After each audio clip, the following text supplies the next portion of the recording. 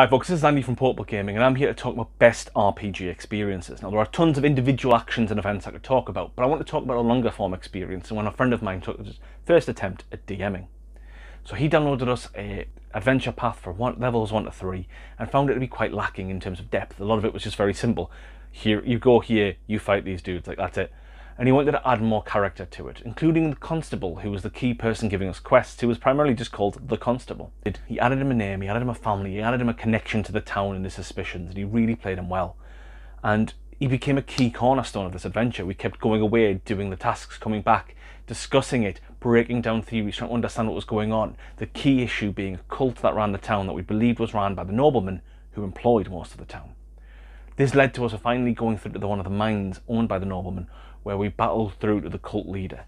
We were about to get killed by one of the cult high priests until Horberk, who'd been shadowing us all the way down and doing additional investigations, dived in and saved us. Because if he hadn't, we were going to die. And this was amazing. This forged a stronger bond. We knew now all the nobles who were involved. We knew what we had to do. Our party went and took on one of the bigger nobles, while Horberk went on to confront another. We went in, our mission was a success. We then went off to try and support Horberk and see how he went and see if he needed any help. We arrived to the stately home of the Dornan family and found a bloodbath. The nobleman was killed, his guards killed, and in the corner, watched over by a crying child, Horberk had been killed. We asked her what had happened and she told us. Horberk had came in and confronted the nobleman. He grabbed the girl and slit her throat to try and distract Horberk. Horberk fought his way across, killed his assailants, suffered a fatal wound in the process, and with his dying breath cast a healing spell to save the little girl who was bleeding out. We were devastated. Our DM tells me he was holding back tears because he was devastated. He was so heartbroken to let this character go, but he was ready to. But we weren't. I mentioned earlier we had ill-gotten gains. We had enough money to set up the murder hobos in the style to which they'd love to be accustomed.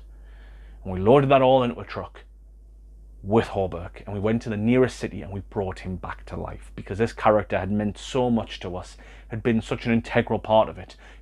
In the book was meant to be, he tells you to go here. It took a few weeks of actual sessions to get to the city and back. The town now has its constable back. We are in the town, cleaning up the mess we made, and almost certainly going to spend more time there.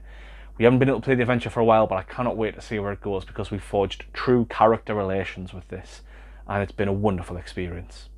But let me know what you think down in the comments below. Did you enjoy this experience? What experiences have you enjoyed from everybody else's segments? Folks, I've been Andy, and it's your round.